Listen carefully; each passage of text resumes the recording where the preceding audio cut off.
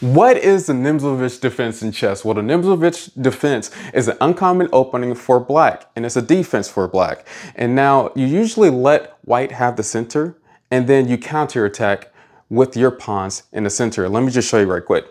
It starts off with e4. This is white's move, but it's black's defense. So what initiates the Nimzowitsch defense is knight c6.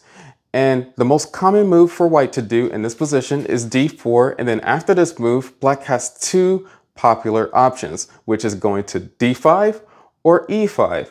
The best one what people usually play is d5. And then after d5, knight c3, captures pawn, e5, and then it goes into some weird territory after knight e5, queen d4, knight g6, and things of that nature. And so that is what the Nimzowitsch defense is.